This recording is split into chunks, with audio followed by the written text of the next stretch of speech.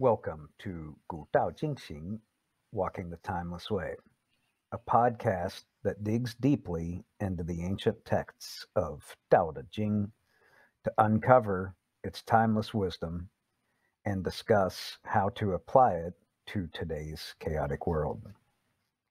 I'm Ian Felton, practicing psychotherapist, and I'm joined with my co host, executive coach David Wong.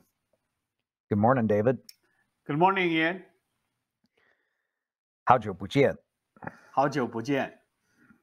So long time no see.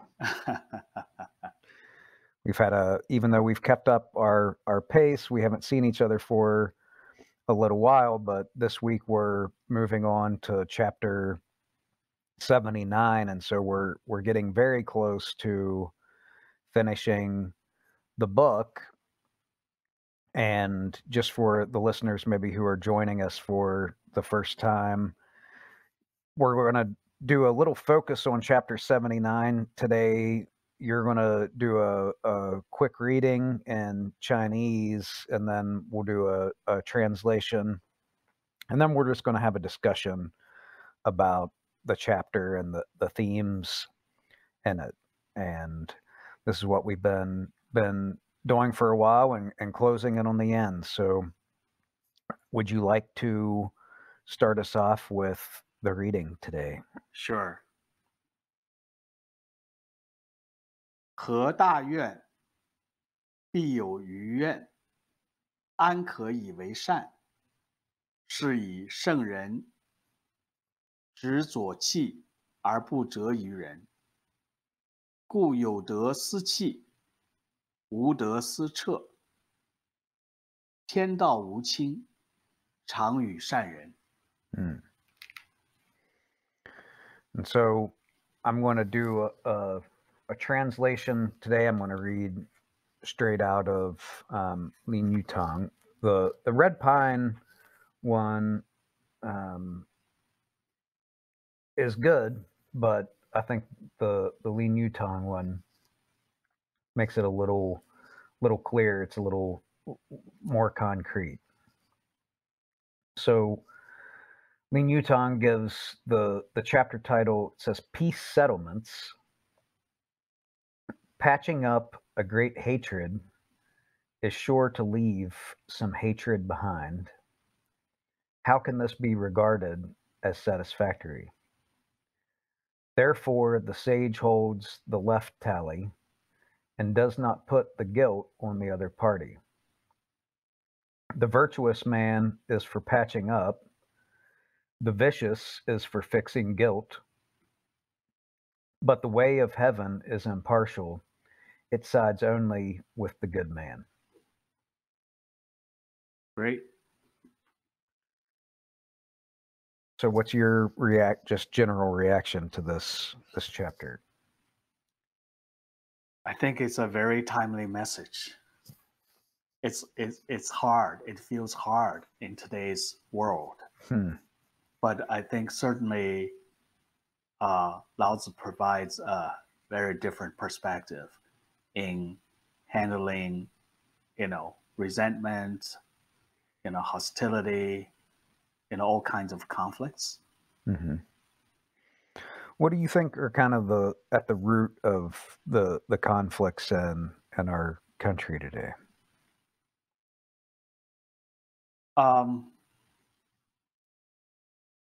I think amplified self-interest. I think it's the kind of a separateness, the sense of alienation, or I think it's the notion of we are all separate from each other. We are not part of the whole. In my view, what do you think? Well, I think I like going down this path a little bit more, and then maybe just talking more about why there's the separateness, or where's the separateness coming from. I think that makes a lot of sense, that the division and separateness is at the the root of the conflict. I mean, conflict by definition is separateness of Mm-hmm. there's no common ground, there's no harmony. It's wherever that violence is Mm-hmm. present, and not just literal physical violence, but the emotional violence of anger and hatred and um, just disparaging each Yeah. other. And so, if we just explore, well, why is there so much, why is there amplified separateness? Why is there amplified division? I think for a long time there has been emphasis on individual rights. I think to some extent, I think we are all, you know, unique individual beings, all connected, but that push toward, more of a uh, very strong, um, eh, strong self Mm, has something to do with it. mhm, If you look at back in history, I think this thing has been like a growing and growing and growing. We're at a mhm, stage mhm, now, I think that ego, is becoming like almost like a virus that affects all kinds of things. mhm. Yeah. Um, I want to keep digging into that the Hmm. virus of the ego. I mean, the 20th century. There's a on YouTube you can watch it called "The Century of the Self," and it Mm. talks about how, along with Sigmund Freud and psychoanalysis, the um, emergence of marketing that really they kind of just figured out, like, wow, you can get people to buy stuff when you Hmm. attach products and ideas to their identity, and really just pretty much just prey upon people's sense of self. Right. And obviously we're now in the stage of hyper marketing around this, and it's gotten deeper than I mean, it keeps getting refined, and now it's really Hmm. been refined where tied up in people's politics, tied Hmm. up in people's web browsing history. I mean, they've refined it to such an extent now that obviously, like, you can direct market to Hmm. um, people in a very um, just laser focused way. But when you were talking about going back into history and going back even further at how that selfishness has arisen, we're going to get to it in pretty soon in Daodejing when Lao Tzu talks about his ideal society. Hmm. But we can see that with the emergence of civilization, which started with agriculture, I mean, that's when people really specialization began, where there was an excess of food and you could start creating a ruling class. I mean, it was after agriculture that the ruling class and political class arose, where these people didn't work anymore. They essentially just managed others and held power over others, because before that you couldn't afford that when people were more hunter gathering, nomadic, you weren't gathering up possessions, you couldn't afford to because you had to carry them from place to place, and you had to look after each other constantly, because if someone was sick or if someone was too tired or whatever it was, it affected everyone directly. So Hmm. everyone had to pay attention to each other a lot more and see the society as one unit rather than a bunch of little me's. Hmm. So I think we have to go back that far to at least see where this emergence of selfishness has arisen. Yeah. And I imagine at that time, if we're talking about selfish, maybe there's only a small number of people, like at the top of the society. Yeah. They're probably their sense of self is much stronger than the masses. Hmm. Right now, even within the masses, you know, there's a lot of little selves. So that's what I see the trend. I Yeah. see over throughout human history that sense of self is cascading down and down and down, Hmm. and now to every one of us. Yeah. A bunch of little emperors. Something like that, right? Hmm. In the maybe ancient times, there's only one emperor, right? Hmm. And then throughout, now everybody feels they're entitled to be an Yeah. emperor. Yeah. And that's across the whole political spectrum. You look at Hmm. on the left and the right, there's a lot of the sense of what I'm owed, what I expect other people to do for me, and not a whole lot about well giving back or engaging in um, civic programs or anything like that. Whether it's the right and individual rights, and not treading on my freedom to be a total jerk or whatever. And then even on the left, a lot of messages of like money from the government, wanting student loans Hmm. Hmm. cut, wanting money for this, wanting money for that. But you don't hear people talking about individual effort being put into society. You don't hear that side of the message. Yeah, yeah. Kind of rights versus obligations or And entitlements, yeah. responsibilities, right? Yeah. Just like Mhm. in this chapter, Lao Tzu there's a one sentence here, 圣人执左契而不责于人.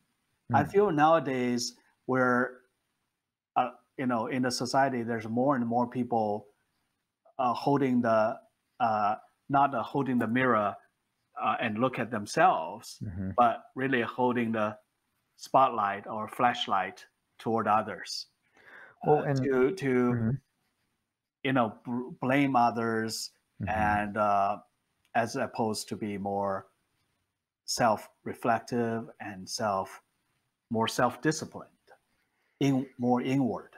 Mhm. It's And more like attacking mm, outward. mhm. Yeah. Yeah. Looking outward and not looking inside at responsibilities or obligations. And when you said that, it made me think you had sent me a quote. Do you have that quote handy? Yeah, yeah, I think so. Yep. Would you mind sharing that, and then maybe we can talk about that. Yeah. Yep. Uh, well, here's the quote. The single biggest thing I learned was from an indigenous elder of Cherokee descent, Stan Rushworth, who reminded me of the difference between a Western settler mindset of I have rights and an indigenous mindset of I have obligations. Instead of thinking that I'm born with rights, I choose to think that I'm born with obligations to serve past, present, and the future generations and the planet herself. Mhm. Yeah. And so that feels a lot exactly when we're talking about these contracts in this chapter, that it's this focus on when Lao Tzu's talking about the negative, he's talking about, being focused on my rights, like this legalistic, Yeah. this framework says I'm owed this, I'm owed this, I'm owed this, I'm owed this. Yeah. And Lao Tzu, of course, is saying, like, that's not the way of heaven. The way of heaven is different than that. And it feels like what you just read has the same spirit of what Lao Tzu was saying, which is that instead of being focused on what you're owed, maybe focus on what your responsibilities are to other people, future generations, the planet itself. Yeah. Yeah. Yeah. Yeah. It's a different perspective. It's more from a perspective of the heaven's way. What's the impact that you think that shift in perspective? What's the impact that it would have on someone and maybe how they go through their day? The impact of If you switch to the mindset of I have obligations. well, first of all, for the person who have that mindset, uh, it's probably more feeling more empowered because you are not constantly expecting and looking for other people, uh, to uh, to fulfill their obligations. Hmm. It's Hmm. always frustrating because you give that power to other people. Wow, that's really really insightful. I think this notion of, oh, everybody else has obligations but me. Everybody has obligations to me, but I don't really have any. I just have rights, freedoms, and entitlements. Right.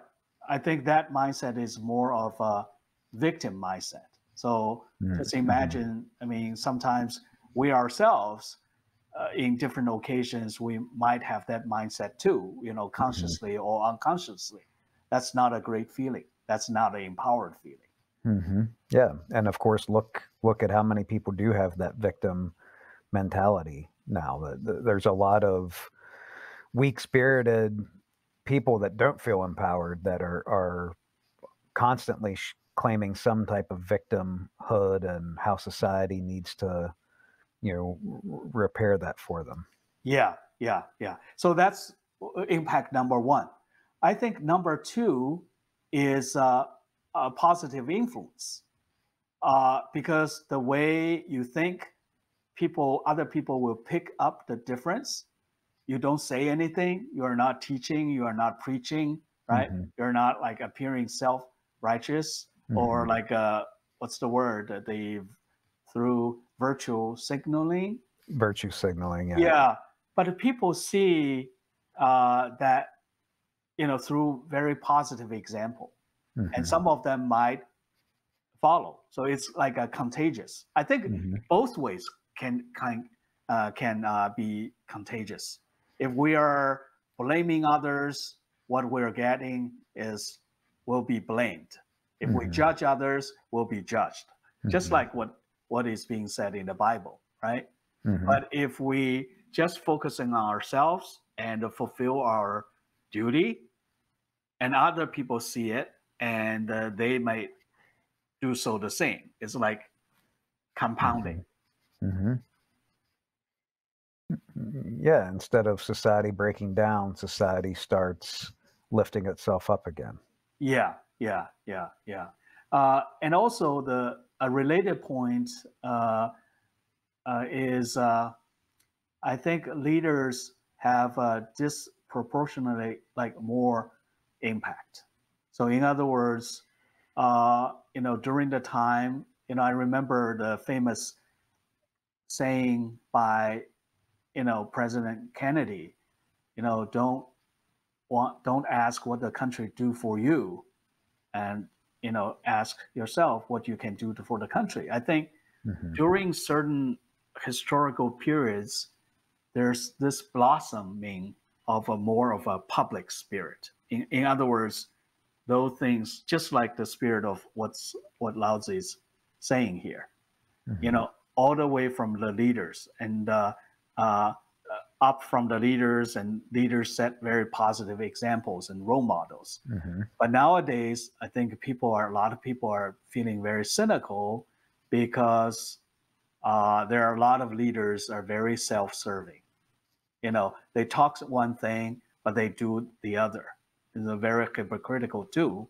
So people see through them, and people say, "Oh, if they are doing this, within, already having, a lot, what's the problem with my, watching my own interest?" Mm-hmm. So I think that kind of influence is also going on in the society, in corporations, in government. Yeah. Yeah, and it it leads people to have a mindset of just, you know, everyone's just out for themselves. Everyone's just Hmm. trying to get what's theirs, and if you just accept that and do the same thing for yourself, then you know then you've got life figured out. And it's just such a that's just such a well, it's overly simplistic, but it Hmm. also is just such a degraded way of going through life. It's very true. It's very true.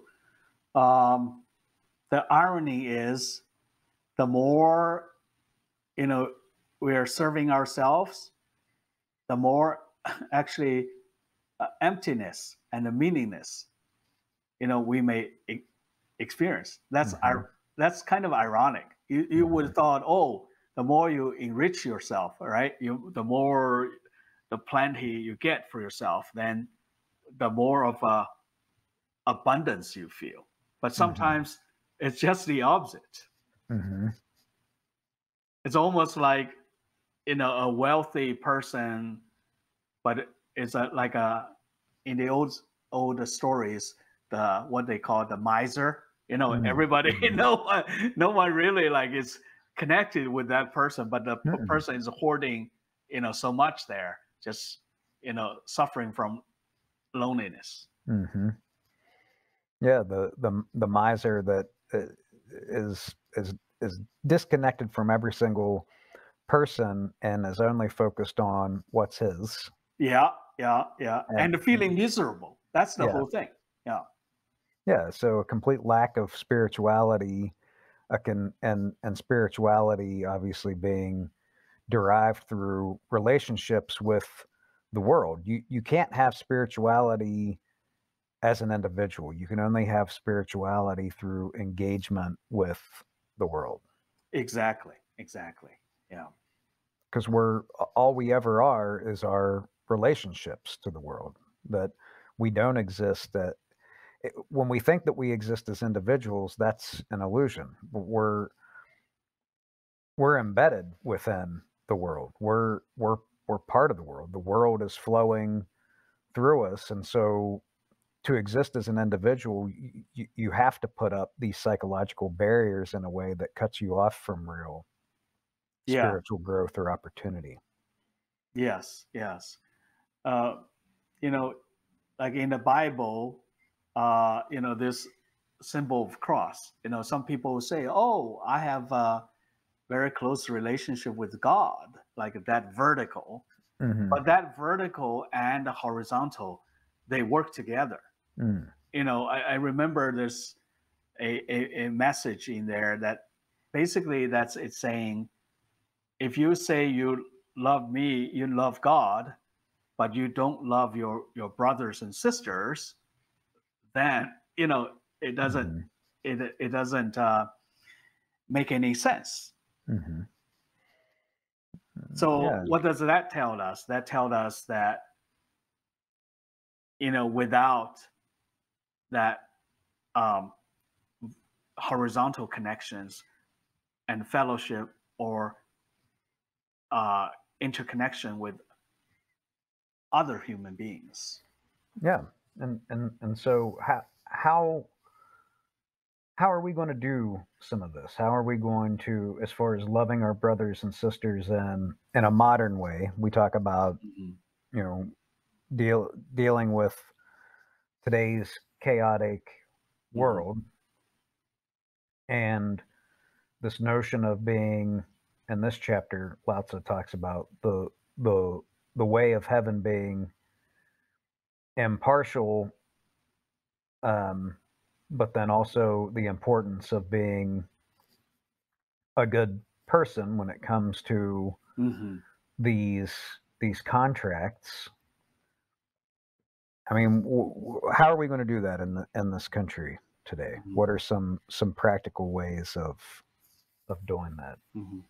First of all, as you just read the last sentence of this chapter uh, about the good person, in the original text, it's a 善人,善人. Mm, mm, 善 is a very interesting mhm, Chinese word because if you look at the original way of how that character is written, it has a lot to do with the lamb, like a yang mm, mhm, or mhm. sheep, right? Yep, yep. Because just like in the Western uh, tradition, like specifically Christianity, this yang in China in the ancient time symbolizes uh, goodness and even beauty Mm, for some reason. So, I read some history about how that letter is kind of written and mhm, also interpreted. Uh, the the characteristics or the nature of the lamb is has a lot to do with why people see that as goodness or mm, even a good fortune mhm, because of its softness, like a shui, like water mm, in China. So people, in China, they see yang. So when you see the shan, there's a yang on top of it. mhm. And again, just to clarify, you're talking about in Chinese writing, the characters are also symbolic, and a lot of times they're constructed with different symbols kind of all put together in a conglomerate to make a bigger meaning. And so Yes, in this word, the the symbol for lamb is put on top of this other symbol to make a bigger meaning. exactly. So what does that mean? That means when Lao Tzu says 善人, it's not just like purely saying a morally righteous person. Hmm. Basically, he's describing a certain person who acts in accordance with Tao. Hmm. Uh, in another chapter, he even used another phrase called 上善若水. The Mm. ultimate Yeah. 善, goodness, is Hmm. like water, Yeah. Raw shui is like water. like water. So what does that mean? Why, even though heaven is impartial, but the person, the 善人, end up being in a more favorable position. Hmm. It's not through the exercise of the heaven, right? Yeah. It's more like the heaven's soft water nature Hmm. is uh, is built into everyone, Hmm. and the 善人, they get manifested more, and Hmm. that leads to more of because that person is more acting, in the spirit of Tao. Yeah. It makes perfect sense because here again, it's a subtle shift, but it's a critical one, which Mhm. isn't, oh, because I'm such and such, the divine powers are going to bless me because it loves me and because of how special and great I am. Right, It's no, the essence of Tao is impartial. It's your going back to obligation. It's your obligation to align yourself with Tao, and then you'll get the benefits of it. right. and he also said 常语. He doesn't say always. He says Yeah. often.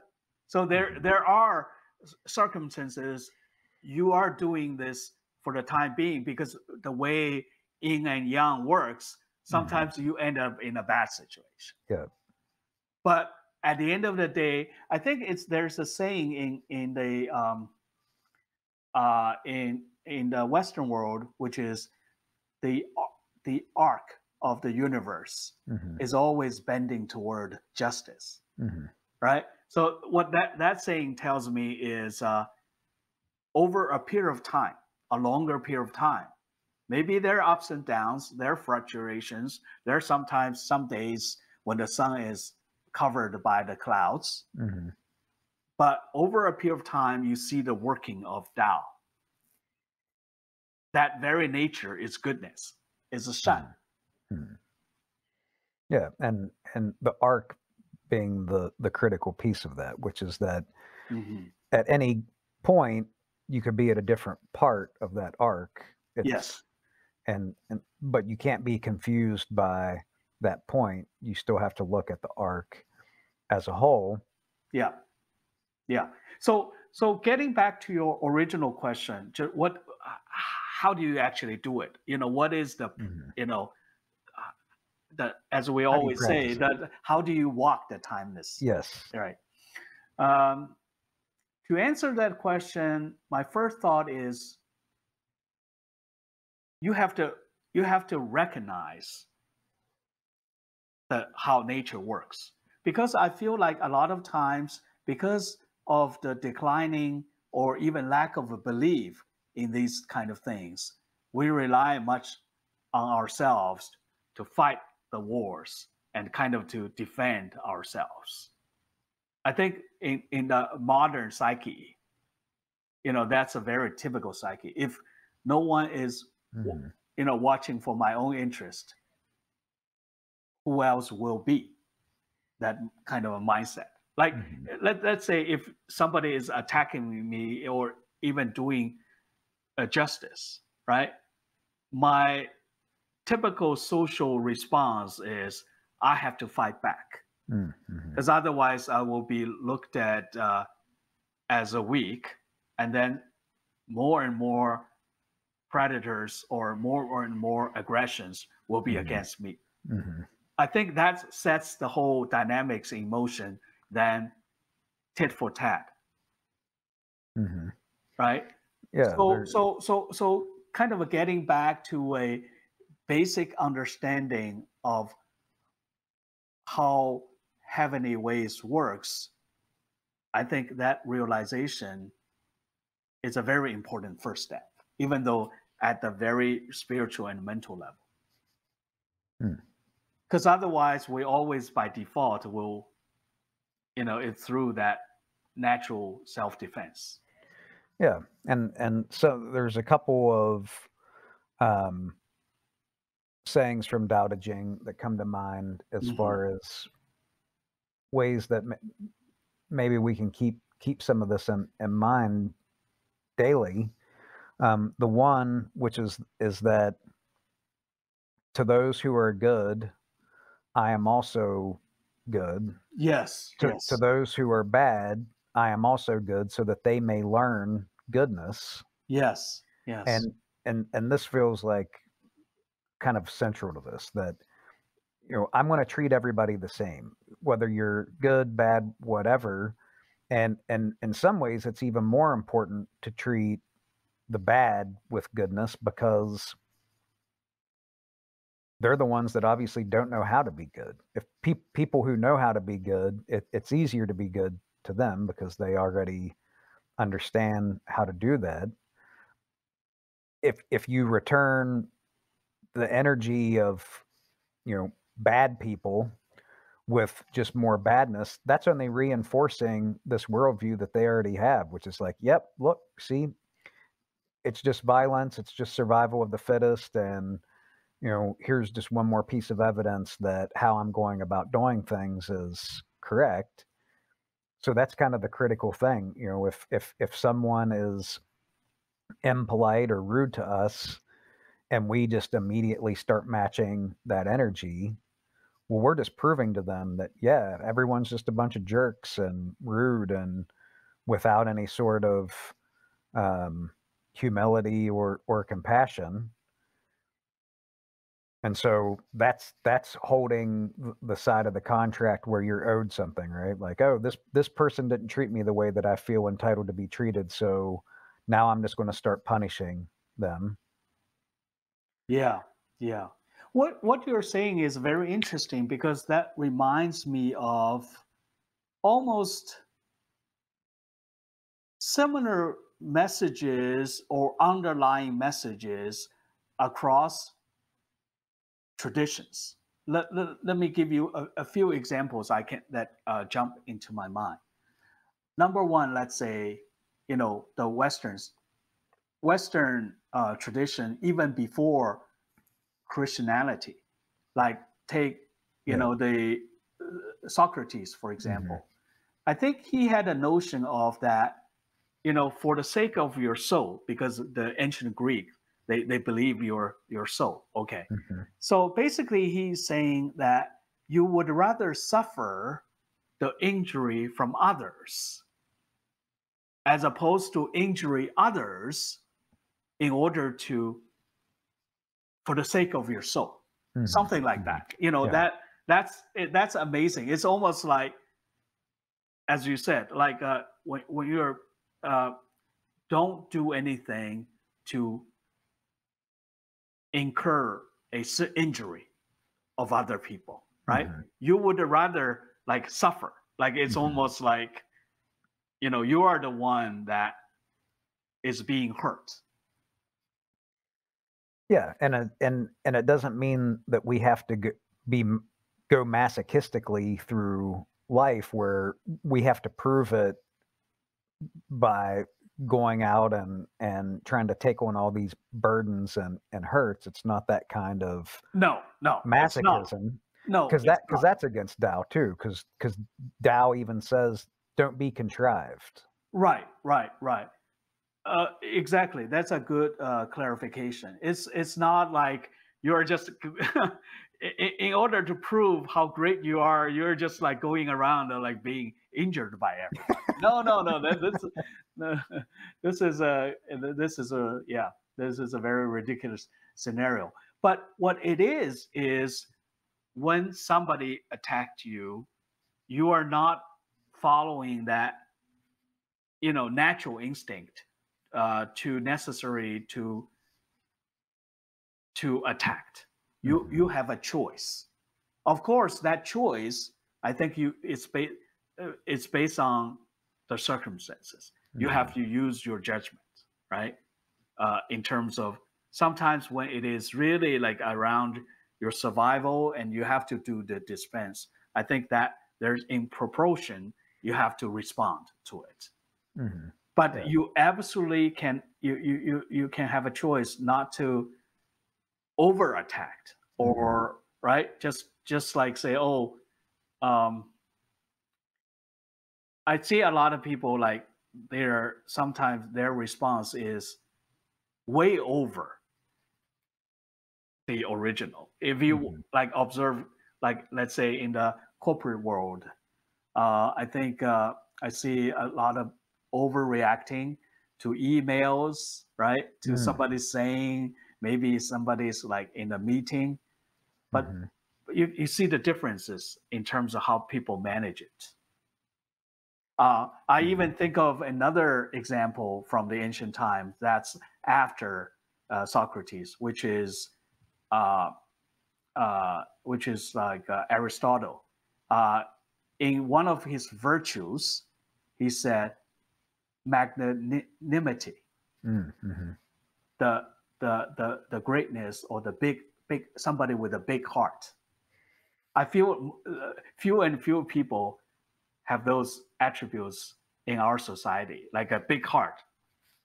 Exactly, Yeah. Yep. and let's make the connection again back to Lao Tzu. It's exactly what he was saying when an ocean lets all rivers flow into it. That's exactly what he was saying. Yeah. Having that big heart. Yeah. So as you can see, of course, then in the in Christianity, there's even more about, turning your right cheeks, go the extra Mhm. mile, uh, Mhm. you know, those things, in Christian terms, like you have to have the grace. Mhm. Basically, somebody is deserving, right, to be punished, but you have to have certain grace, Mhm. forgiveness, and Mhm. also like the Father in heaven, like say, as you said earlier, heaven doesn't choose, like say, oh, I will, I will, the sunshine will just only fall upon the good people, Right. and that those people are the bad people, so Right. there's no sunshine for them. It's ridiculous. Yeah. So it seems like across all these traditions, we're hearing about the same thing.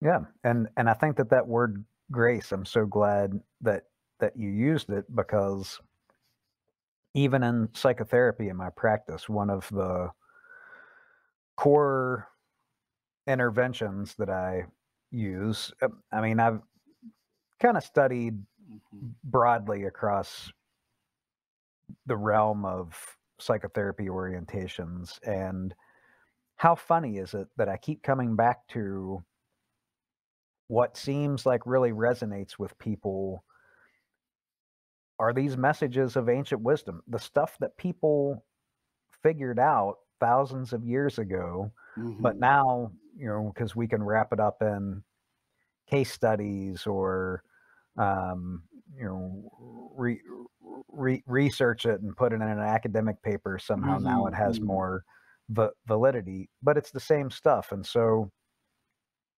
what I try to um, intervene when I see that people are really, wounded. That basically, it's a it's a it's a an issue of not having this big heart, right? Like their hearts are wounded, and I call them the three sacred gifts because they are sacred, and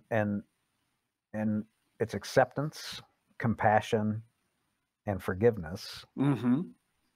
And this acceptance piece, which is that we're human. Like we are not robots. We are so fallible, and it's so easy for us to make mistakes, to be only seeing things from our narrow little perspective, to not have the big picture, Mhm. to not be being empathetic, to be just wrong. So acceptance of that, like getting over ourselves, accepting that not only are we very fallible, but so is everyone else. And that we didn't choose to be in this situation, accepting that this situation is out of our control. Like this whole human condition, Mhm. we don't have any control over. See, that part I think is even hard for many people because I see a lot of people are treating themselves very harshly, Yes. refusing to accept Hmm. that we are flawed being. We're not perfect. I Yes. think that kind of either it's an illusion or it's a way of believing. I find it very troublesome. Hmm. Sometimes unconsciously, I catch myself doing that. Yeah. It's easy to Uh, do. and just like say, oh, whenever I find myself in a perfectionist tendency, Hmm. uh, and not really discerning, like through my doing things, Hmm. whether it will make a difference. I think recently I was got into a situation that in hindsight I said, oh, what if I had, at that time I have a more clear thinking.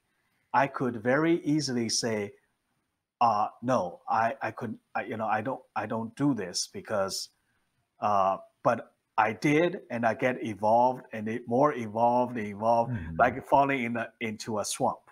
So Mm. suddenly I remember, like why Wu Wei? Wu Wei is like not doing anything, like Yeah. doing nothing. Wu Yeah. Wei is choosing to do the work that makes, it's to do the necessary work, but Yeah. not act upon your illusion. Yep. I I find it like that. very hard. Like say, oh, but in hindsight, I just realize it that what if I said no, but why didn't at that time I say no? Because then I Mm. analyze it with another friend.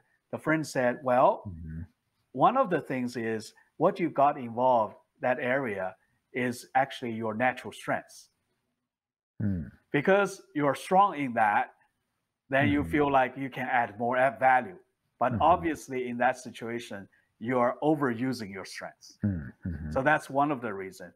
The other reason is, I was trying to be helpful, you know, Mhm. but my sense of the being helpful in a narrow way through my own involvement,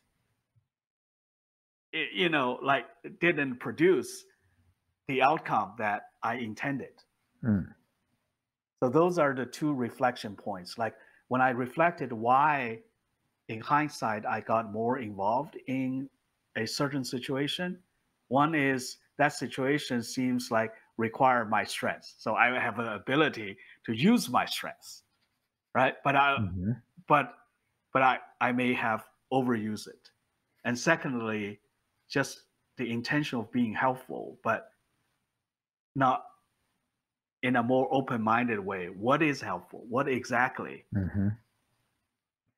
Yeah, which kind of then leads into the second part, which is the compassion, not just for other people, but for ourselves when maybe we don't have the ability to help. Again, going back to accepting that powerlessness, Mm, kindness when, well, I actually don't have my strengths aren't even of benefit here. mm. Can I still be kind to myself that in that situation when I find that, I just there's very little I can do in this situation. Well, in hindsight, it's easier to see, but sometimes in the moment, we've been always taught to give it a try. Mhm. Don't stop. Mhm. But I think that teaching in itself also requires some reflection. So, in other Mhm. words, you know, when can you make a judgment that you should keep trying?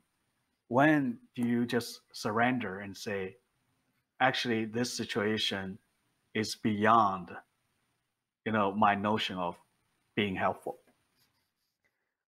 That's a very difficult question, and obviously the context matters. And I think the doing the reflection is obviously the important piece to actually think about it. But then finally, if our actions aren't very skillful, that's the final piece, which is about forgiving ourselves. Forgiving ourselves if, hey, maybe I did push that too far, or forgiving the other person. They push things too far. That's that forgiveness piece. And then tying this all back to the word grace that you said, it's when we're applying those three sacred gifts that we do arrive at that place of grace, where now, rather than holding these contracts in our hands and constantly going around waving our demands in everybody else's face, we have that grace that you're talking about. This acceptance of this messy world that we're not in control of, even ourselves, even our own minds that we're not in control of. Compassion for ourselves and other people that we're all stuck in this situation, and then forgiveness for ourselves and others when our actions lead to unnecessary suffering that we didn't intend. Or maybe we did intend, but we were mad or upset or disappointed, and so we acted out of that. that's what leads to this grace that we're talking about, and I think that's what Lao Tzu is talking about this the shanren, someone who embodies this kind of grace. Yeah, yeah.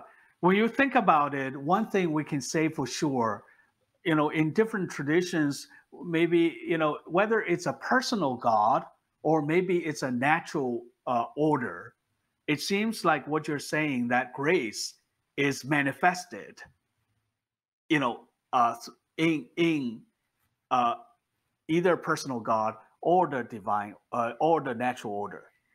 So, in other words, like when you think about it, acceptance, compassion, and forgiveness. I mean, you see that, right? Hmm. You see that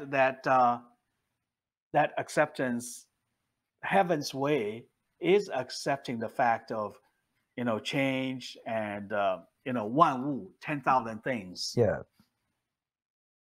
It has that big heart to Hmm. embrace all kind of things, big or small, tall or short, right? Hmm. Poor or rich. Yeah. And we kind of going back to this country, it's like that's the foundations of democracy, right? The 10,000 things. Mm-hmm. You know, Yes. there's 10,000 ways of looking at things. Why do you feel like your very narrow way of looking at it is so much bigger than the Mm-hmm. 9,999 other ways of looking at it? Why do you think that you're so special and that your way of looking at things is so darn special that everyone else should just cater to that worldview without question? And if they don't, that they're just some stupid person not worthy of respect or dignity. Yeah, yeah. I think democracy at its best, that's what you're describing, is exactly the reason why it resonates with many people around the world, when Hmm. democracy has that spirit Hmm. in it. Now, what we're facing now is the opposite of that, Hmm. right? Yeah. Either or left or right. Yeah. Instead of like having this notion of more of a like an ocean, Hmm. right? A big heart. Now we're attacking the other side. Hmm. It's yeah, authoritarian on both sides. Yeah.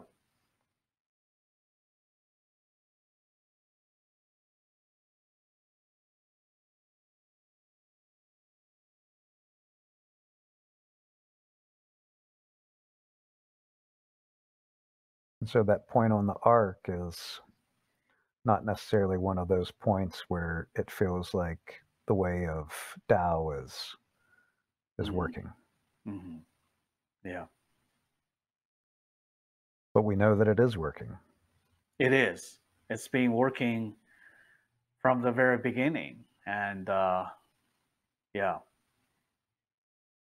And so this call for us in this chapter embody that grace. You know, how can we tread lightly in this darker time Hmm. so that we still have grace and don't just fall into the void with um, those who are lacking grace? Yeah. Yeah. Show them, you know. Show them, experience it, right? The Hmm. Maybe start from small things. I think it's always Hmm. starting from the people around us. I think when people around us make us uncomfortable or irritates us, create that space in our mind and in our heart Hmm. is the first step. Hmm. And watch what happens. A lot of times, you know, it creates very interesting surprises. Like the people that you assume who have the ill intent, or even if they had the ill intent, it's interesting that sometimes it's like waves in the ocean, like they recede because you Mm-hmm. create a space between you and that person, Mm-hmm. as opposed to, attacked and fighting back, heads on. Mm-hmm. Yeah, and so I know it looks like we're running out of time for today, but definitely want to encourage everyone to take that in what you said, creating more space, Space and grace, right? space and grace. I love it. Yes, that's something that we can reflect on and meditate and practice every day. Well, thanks, David, for your insights, and thanks to the listeners for joining us today. You can connect with us on walkingthetimelessway.com. You can be a part of our Taoist organization, interact with us there, and and expand the conversation with more space with your point of view as well. So until next time.